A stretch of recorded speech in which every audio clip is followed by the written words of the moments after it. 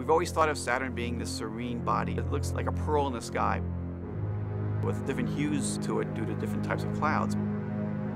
What we're seeing is that if you go through those hazes and get down to the depths of Saturn, you find a roiling atmosphere. And the cyclone is probably one manifestation of this dramatic dynamics. We did realize that there was a cyclone on the South Pole a year ago. What was the surprise was we see essentially the same type of a feature in the North Pole. The North Pole has a hexagon around it. You know, these cyclones on Saturn are huge. You can fit at least one Earth in one case and two Earths in another case inside these things.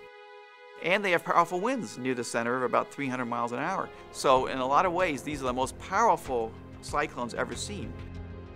Both Earth and Saturn work on the same laws of physics, but the Earth has this vast reservoir called an ocean, which can take up heat and absorb it from the sun, and then release it under the right conditions to create a hurricane.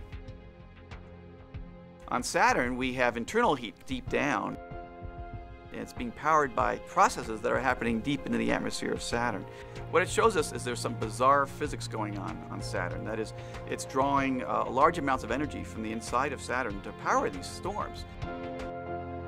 We're talking again about a storm system that's about 20,000 kilometers across, or even larger.